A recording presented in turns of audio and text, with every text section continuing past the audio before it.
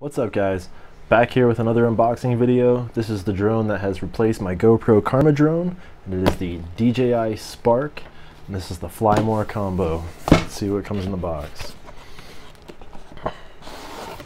This is the case for the Spark itself. Very lightweight, compact drone. So 2-point gimbal as opposed to the 3-point gimbal on the Karma drone. Extra batteries, extra propellers.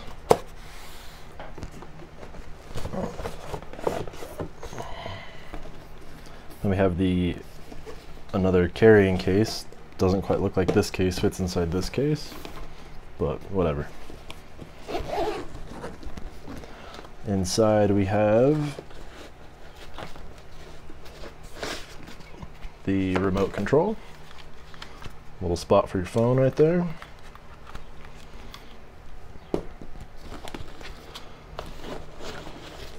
Have the charging cable.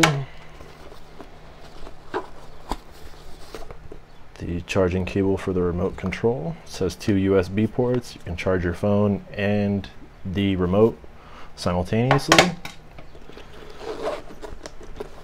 And I don't even know what you call this thing.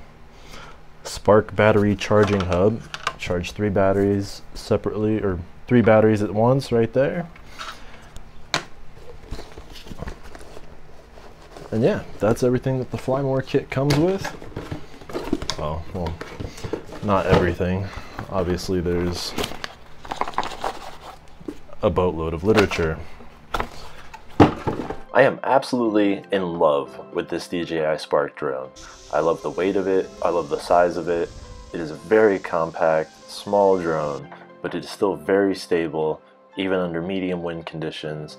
There's really only one complaint I have about it over the GoPro drone, but it's very minuscule. It hovers well, the size of it allows it to kind of seem more like a toy if you're out in a public place where you may or may not have permission to be flying it, and it seems a little bit less intimidating to other people once they see it. They may not think that it's capable of such cinematic or semi-professional quality video. Another huge feature that I love about it is the manual adjustments of the ISO and the shutter speed, and this is a big thing for maximizing the quality of your shots. It's the same with a DSLR camera. The auto modes are never as good as adjusting the settings yourself and getting it just right. You can see here that a little bit of adjustments with just the ISO and the shutter drastically improve the quality of the video or the shot that you're trying to take, and that is a major point. I'm not sure if the GoPro drone has that feature, but I never found it. I also only got 2 flights out of it. The one downside, as you can kind of see in this clip, is the 2-point gimbal.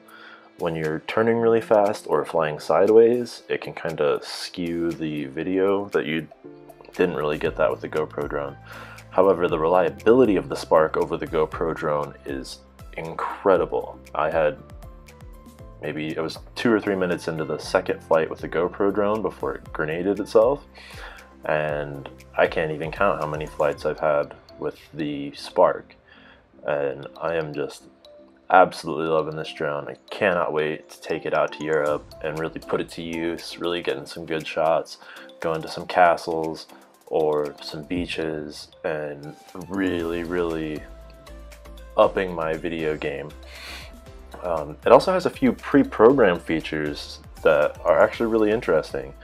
There is this feature, which is the droney feature. It sort of starts close and then moves back and pans out, giving a really nice panoramic view of the area that you're in. This would work great for beaches or cliff sides.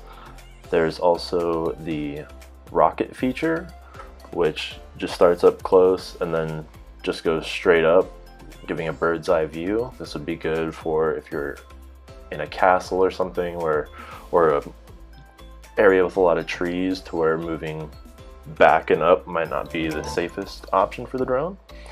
Then there's the two other features, which are the helix feature, which is sort of like the droney combined with circling you. It starts up close and essentially does a expanding spiral.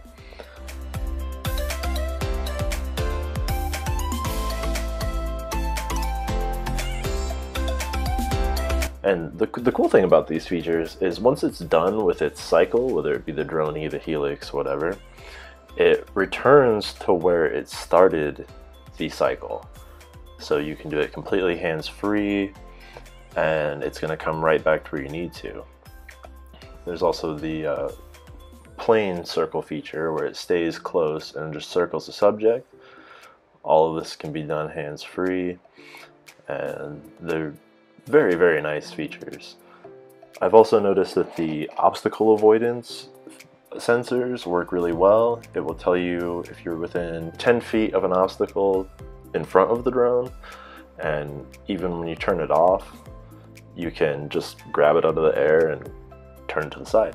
The active track feature, which I'm doing now, I just set the controller on my mailbox, hopped on my bike, started riding, and it tracked me just fine.